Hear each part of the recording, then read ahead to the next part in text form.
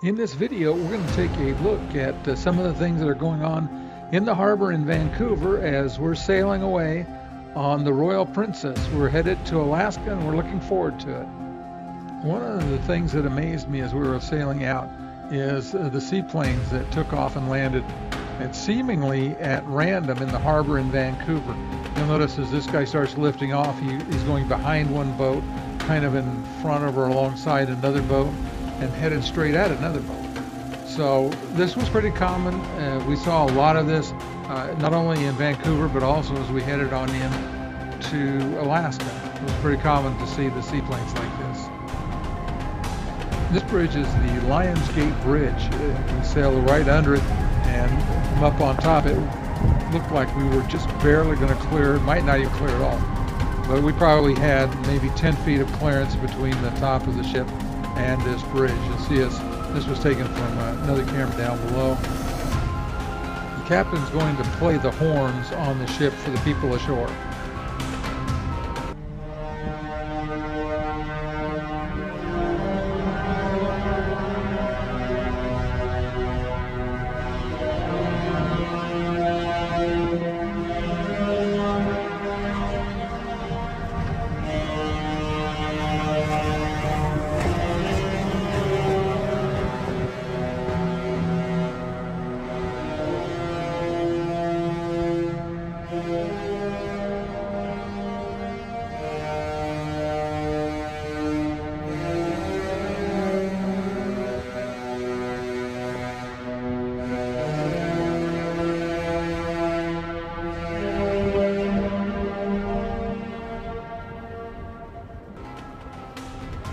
There's a hiking and biking trail that goes around the end of the island here.